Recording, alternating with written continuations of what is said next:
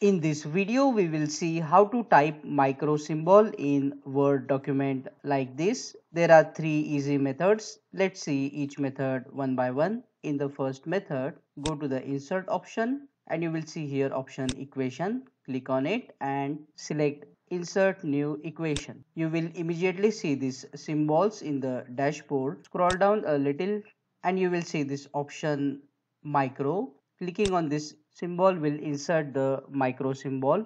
Alternatively, you can also type backslash and type mu and press spacebar on your keyboard to insert the micro symbol.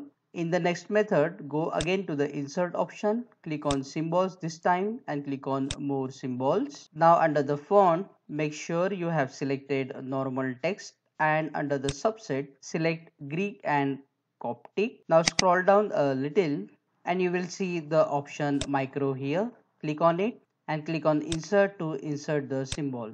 The last method is a shortcut. On your keyboard, type this code and press Alt X on your keyboard to convert this code to micro symbol.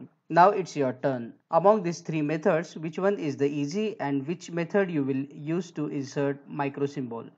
Comment below and let me know. And if this video solved your problem, subscribe in return to help me. See you again in the next video.